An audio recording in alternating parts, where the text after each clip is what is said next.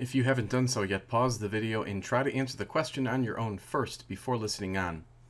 The key to solving part A, which asks us to determine the speed of each object when the two pass each other, is to understand that when the two objects pass each other, they're going to be located at this level right about here. And we'll notice that mass 2 has to travel upward of a distance that is equal to half of this height, and mass 1 has to travel downward also by a distance that's equal to half of that height. In other words, when the two objects pass each other, their final height is going to be half of the value of the original height. And we might draw that situation as follows. So mass 2 is moving upward and mass 1 is moving downward. And again, their final height would be equal to h divided by 2. Now, during this falling and rising of the two masses, we're going to be able to conserve energy. So let's look at that equation. And so on the left-hand side, we have a little subscript of F to indicate the final energies. And we've placed the kinetic energy, the gravitational potential energy, and the spring potential energy on that side of the equation.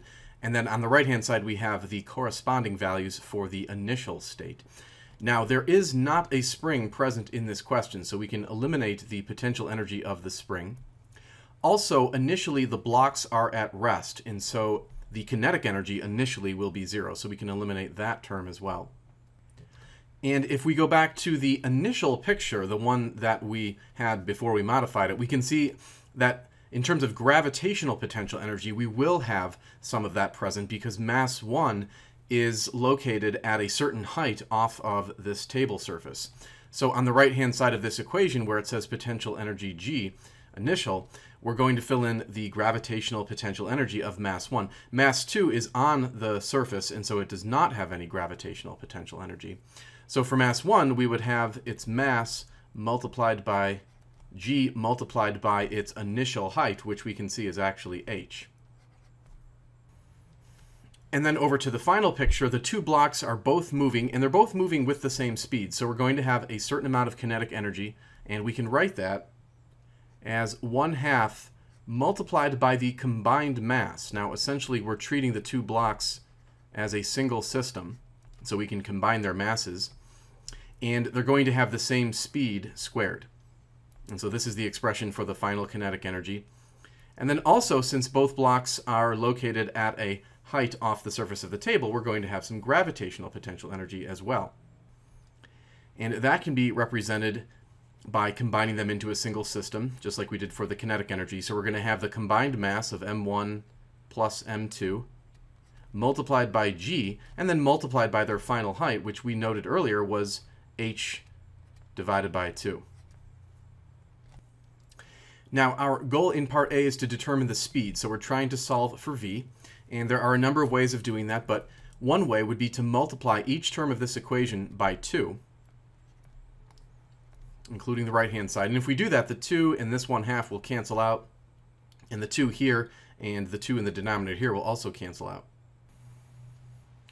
Next, we can divide each term of the equation by m1 plus m2.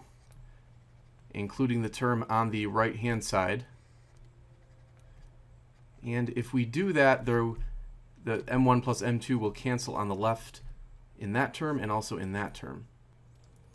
And then we can subtract this gh over to the right-hand side.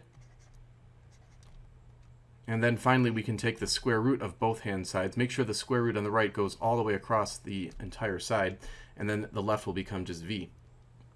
And then at this point, we can plug in the known values. m1 and m2 were stated in the question. G is 9.8, and then h has a value of 4.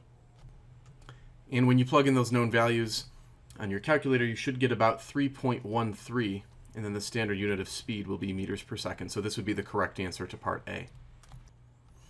Now on to part B, which asks us for the speed when the 5 kilogram object, which is mass 1, hits the table. So let's adjust the picture so that m1 is located all the way down at the surface, and then m2 is going to be pulled all the way up to the height that was marked h.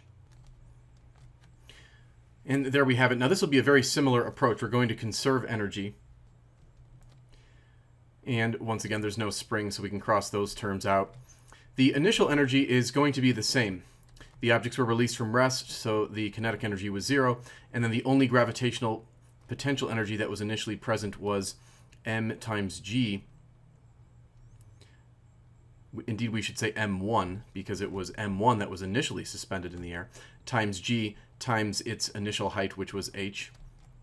And then over here, we're going to have both objects moving, and we can once again combine them into a single system. So 1/2 times the combined mass times their speed squared.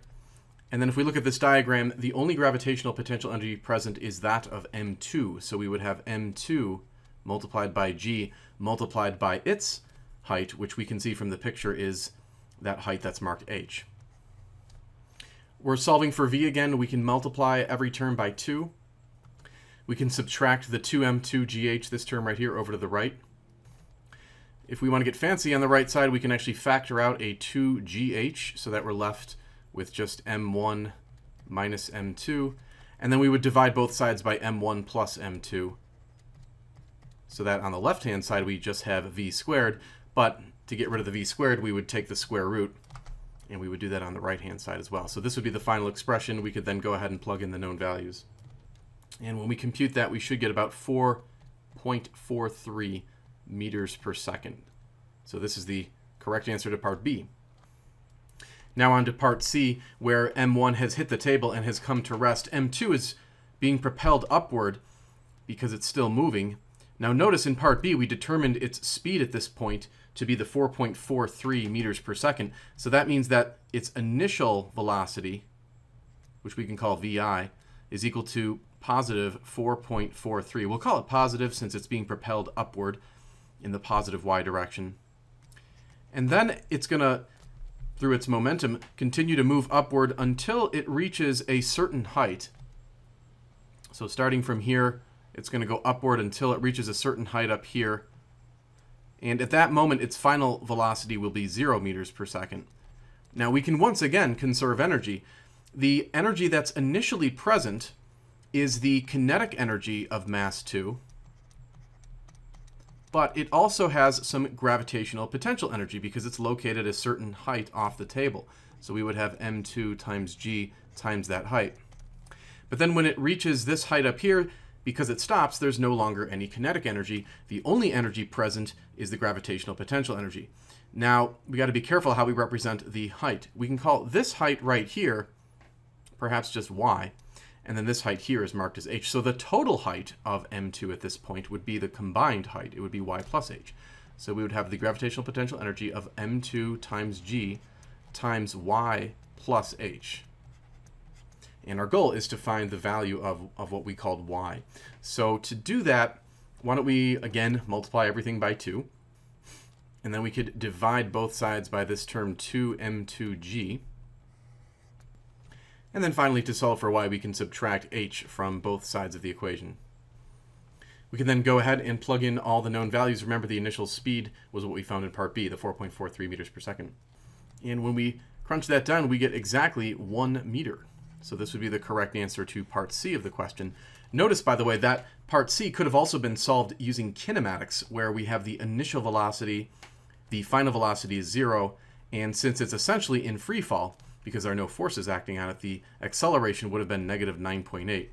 And so you could have used that acceleration, that final velocity, and this initial velocity, and you could have solved for the displacement, which we could call delta y. And as an exercise, you might want to pick a kinematics formula and try that, and when you do it, you should get 1 meter.